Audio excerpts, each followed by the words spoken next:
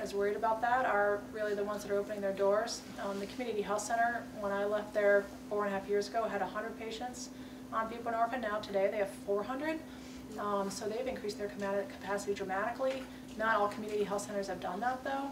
So there's still, I think, even pockets of the state where there's not great access into treatment. And the Chittenden Center in Burlington just reduced their wait list, like just recently.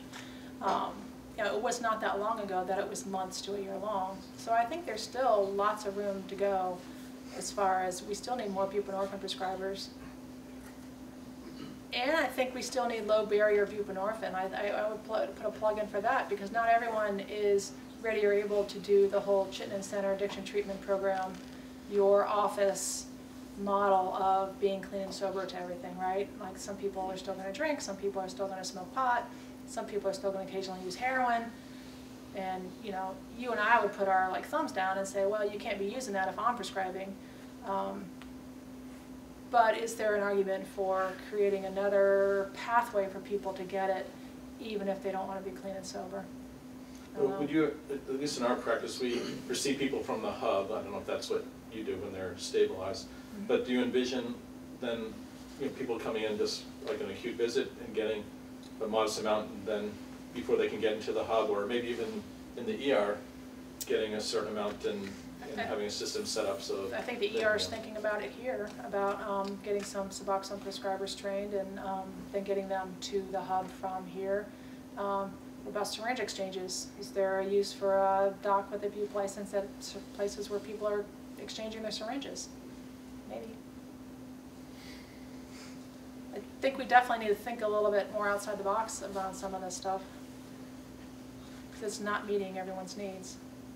So, since you mentioned it, I think it's probably worth just clarifying that Dr. Mashkoria and Dr. Greenberger and Dr. Swift are talking about the concept of immediate access to buprenorphine through the ED or upon an admission to the hospital when someone might be in withdrawal danger. And I don't think anybody else is doing that around the state, so we'd be leading that experiment. That is kind of exciting as long as the whole picture of treatment is there and the longitudinal backup is in place, and we're working on that. Be cool. I think that would be great from an OB standpoint. It doesn't happen that often, but every now and then we get somebody who's coming out of drug, and it's very difficult to. We have not a lot of experience with it. We call it UBM. It can only help us so much, and it's extremely difficult, which is the next situation. So if we get something like that up and running, we also need it too. So a little broader scale, just to come back to some of the early slides. It does, some of the early slides suggested that this isn't really just opiates, that all substances or use is really increasing in America. And the question is why? What's going on in America that's really making this happen? I mean, do you have some idea of why we are so addicted or so like to get high, as it were? I don't know. I mean, compared to other countries, other industrialized countries. I want to know when you get addicted to benzodiazepines after Trump was elected. So. You did personally? There's an interesting YouTube video I saw around, I wish I could tell you what the guy's name was, but it was about this rat park, and he did this experiment where they put rats in a cage with regular water and heroin-laced water. And that the rats would go back and forth to the heroin-laced water all the time once they discovered it, and they became addicted and they would use the heroin-laced water. And then they were like, oh, well, why is that? These rats, but, they're like, well, maybe they're not happy rats. Maybe their rats are just in this cage. And so they built like this rat park where they had friends and they had things to do and places to go. And then they put the same like water bottles in the cage, and the rats in Rat Park where they were happy rats, they never used the heroin-laced water. So I don't know. There you go. We can create. We're not happy rats.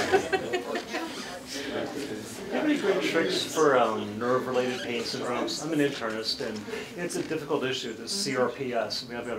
We all have interns have a fair number of that. Of those patients are occipital neuralgia, and they're especially difficult pain syndromes. And you could just tell people, suck it up, so to speak, and you try the gabapentin they're on, it doesn't work, Lyrica, and they have trazodone, and they're left with pretty significant pain. You can't just say, do acupuncture. It's not always the magic thing. Any bright ideas on nerve-related pain syndromes aside from what we know? Yeah, the legacy patients who are on stuff. The only thing I would suggest is continuing that conversation with folks and continuing looking at other ways to manage their pain and continually revisiting it, as opposed to just having people on high-dose opiates and maybe some amitriptyline or something and some Neurontin, and they're just on this path for the rest of their lives. I see quite a bit. Yeah, I don't know if there's any, I don't know that I have any other tricks that you already know about, those type of pain patients, but. And I don't know that marijuana or CBD is going to be our magic bullet either. There's certainly lots of folks that are moving towards that, and I feel like that is also going to create a whole other can of worms for us.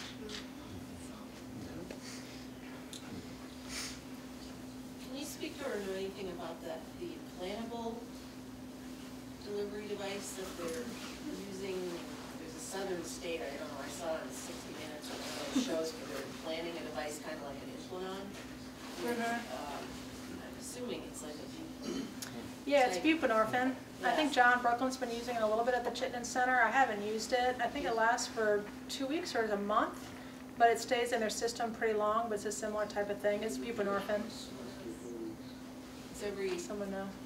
I haven't used it. I think what I saw was more like a 4 to 6 month. Oh yeah, like release. Yeah. And put it in the arm. I think John had said that he was having trouble getting insurance coverage for it because it's super expensive. Yeah, let's just put them in everybody, huh?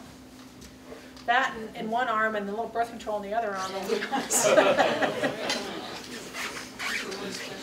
How long are you keeping people on buprenorphine and anyway, I'll come up with it. It's a great question. I like to continually talk to folks about coming down on their dose. Rightfully, they are pretty scared about that usually because they remember how their lives were like before they got onto buprenorphine, and so that a lot of people are pretty reluctant to want to go back to that route. I will say most people will probably be on some sort of buprenorphine, probably for life. I have had the rare patient though that decided that they didn't want to be on anything anymore, and they either just stopped it or they worked with me to taper off. So if they need to be on it for life, that means that if you have a practice of buprenorphine patients, when you retire, there has to be people to continue. Yeah, we've had the trouble around the state, right? When docs have left or retired or something's happened with a prescriber that's got 100 patients, other people have had to absorb them. Yeah. So that answers my second question, like what's the long-term data or success, or however you want to measure that? So it's a dependency for life. It is. For the majority. You have to build a lot of parks for the rats. Yeah. We don't have that expectation that the people are going to come off their antihypertensives or their insulin. They're also dependent on those things for life. So if you're really thinking about it in the chronic disease model, I'm not sure that we should be expecting that people are coming off of these. If they lose weight, they might come down on their dose. If they are eating less salt, they might come down on their hydrochlorothiazide. But I'm not sure that that is the correct expectation to have with these folks. But you can make the same argument with people who are on opioids and are functionally very active. Why is it bad to be 80 years old and be on an opioid and be a happy person and functional, and you've been doing it for 30 years? Why is that different than buprenorphine? Because of the risk it puts them at. Excuse me?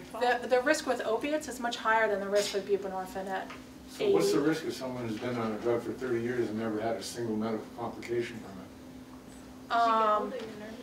I would argue that just because they've never had a complication doesn't mean they won't ever have a complication. And I think it's, again, looking at the risks and benefits and the dose and what else are they on and what other chronic medical problems do they have. I think the status quo with how we're prescribing opiates is not where we want to be. I'm not in Yeah. any way implying everyone should be on opioids. Yeah. But there are subsets of people, it seems to me, that do very well on them. And I don't see ethically why that's less I don't think you're ethical taking than everybody someone off. else. I don't think you're taking everybody off, but I think we are having a reassessment of everybody that should be on them, of their dose and other risks, for sure. But those that you're truly the rat thing, I mean, if their life has changed, and, back to the rats, but, you know, the life has changed and their Yeah. quality of life has improved, and Yeah. they've been on people for 4 years, Yep. say. And maybe they would be ones to come off Yep. because the social circumstances, Yep. I mean, so. And that's who comes off of them. You know, I've seen women deliver their babies and then they're very stable and happy and they have a good partner and jobs and they're like, yeah, I'm done with this and come off of it. It has happened.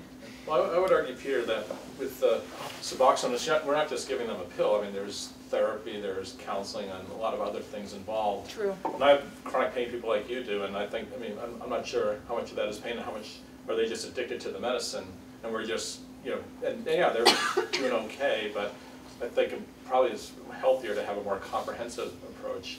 And so our Suboxone people are seeing a therapist or a psychiatrist in addition to just coming in to see us. So. I would love to have that comprehensive approach with all of our chronic conditions, right? If you have your diabetes person, your hypertension person, yeah.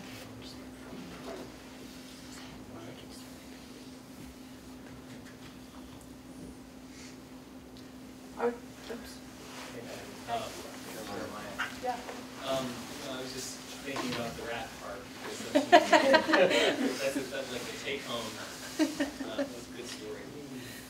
But I was thinking about prevention and how we can kind of wrap our heads around not just thinking about how we deal with this epidemic now and address the current issues, but how do we prevent this going forward? And I think about the link between adverse childhood experiences and childhood trauma and the risk for opioid abuse. And I think that, the studies show that patients who are at higher risk for opioid misuse and abuse are also the same patients that have those higher levels of adverse childhood experiences. So I think, as we think about how to really address this issue, I think we need to think about going way upstream to how do we support families that are under stress, and how do we build those parks, sometimes literally, to get those, to give those families what they need so that they don't have those experiences that then put them at risk.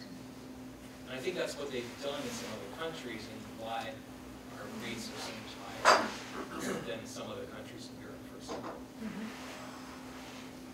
Great. The other thing that I've started to do is, I'm a family practice physician, so I get lots of pre-op consults, and I work at an integrative medical center, so we've done a fellowship. And so, you get your pre-op consult, someone who's relatively healthy, so you have a little bit extra time. And I talked to them about possibly doing like guided imagery or hypnosis before. There are a lot of studies from the UK, and they routinely use it prior to surgery and afterwards. And they've shown that they've decreased the number of pain medicines they've needed, their outcomes are improved, their hospital stays are shorter. And coming from someone at a sort of standard medical clinic, people are like, oh, I never even thought about that, and maybe I'll try that. I don't know if any of my orthopedic colleagues have had anyone say that they've seen Dr. Carlson and she's recommended that, but I've been doing that almost routinely now with all my pre-op consults because, in hopes that maybe we'll have less opioids Right, that's being amazing. passed out. And there are, you can buy guided imagery things, but there's so many free ones through different universities. So I have a couple that I just have in a bookmark and I print it out for the patient, and they can do it on their own for free. And I tell them to bring it to the surgery, to their hospital room, and listen to it before, and then bring it and listen to it after. There's also a lot of free apps in that domain as well. They're free on your iPhone. And I tell them, well, if you don't believe in this, fine, but it's free, and it'll take a few minutes of your time for a week before. Try it. Not gonna hurt you. No.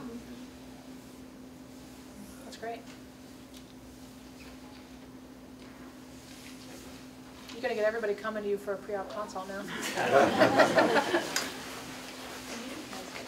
Do you know what the support any will be around those injections sites where people can come and it would be safe for them to use their heroin?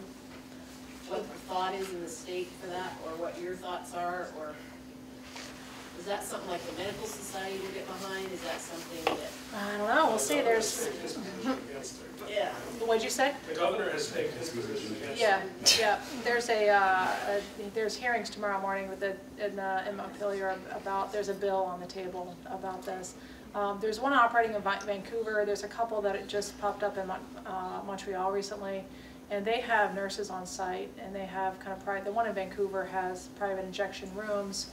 People bring their own drugs, they're monitored for a certain amount of time afterwards to make sure that they look okay, and then they're released. But they have nurses that are on site. They also have, like, so they're in a building where they also offer people treatment services. So they have, you know, if you want treatment, you can go up to the second floor and obtain treatment there. And they also have a shelter, like a homeless shelter in the same building. So they do try to provide some comprehensive care. They have a primary care provider that's there on a regular basis as well, and they try to provide some services, primary care services as well. So. You know, I don't know what would be developed of anything here, but there's a discussion about it. Yeah, Sarah? So John and Mashkuri and I have been meeting with a lot of the medication-assisted treatment folks in Vermont. We have a big meeting in January. One of the things that we're considering doing is starting buprenorphine in the hospital for a selected population, and then transitioning them to the, you know, to a community provider. One of the really exciting ones would be for that person to come into the hospital and do a consult prior to them going, so we have like a really warm handoff. You guys have been doing that at UVM, haven't you? Some transitioning? Yep, they do a Sanjit Marudi's team, from the addiction treatment program, are the ones who come and does a consult. It used to be John Brooklyn from the Hub who would be kind of doing these one-offs, and then he would take people into the Chittenden Center. But once the addiction treatment program was stood up, Sanjit or his colleagues now do psychiatry. They do a consult. And they also have this psychology med psych team, so the psychologists also do a consult and will kind of start the therapeutic treatment while someone's in the hospital. And then the patients, when they're discharged from the hospital, they'll follow up at ATP first and do their 6 weeks or so of programming there before they're released to the primary care clinics. But finding a primary care provider has to happen before they leave, and because they need to make sure there's a prescriber on the other end of the ATP. Yeah, fairly recent though. Not been doing that for very long.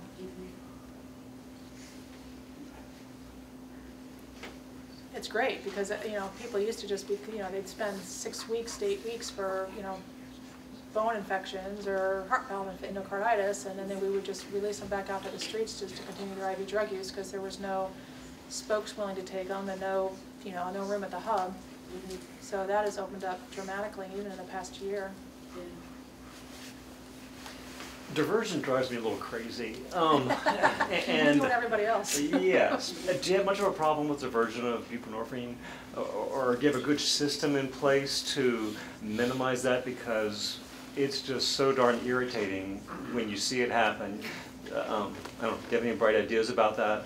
You know, I mean, John Brooklyn would say, well, you know, at least the people that are addicts on the street who can't get access to bupe, but they're getting it that way at least, you know. So all diversion is not necessarily bad. You know, I think lots of people, I don't know about lots, but there are certainly people who take buprenorphine who are on 16 milligrams a day, and they might take one 8 milligram strip and they sell the other one for $20 or whatever they're selling it for. I don't know of a great solution for it. You know, I do try to keep people on the strips, and they're numbered. Not all the pharmacies keep track of the numbers on the strips, and then calling people in, and if you can actually verify that they've got the strips that they were given. I've had, you know, I do have patients bring their empty packets in with them, and so if you really wanted to verify that that's what the pharmacy gave them, you can. but, you know, just trying to keep them on short prescriptions and regular follow-up, and yeah, I don't know of a good solution to that, but I think there are a lot of people who take one and sell one. I've definitely heard that. Yeah.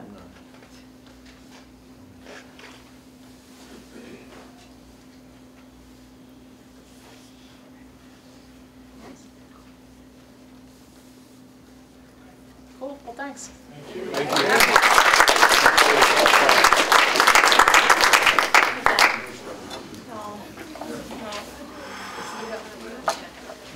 Because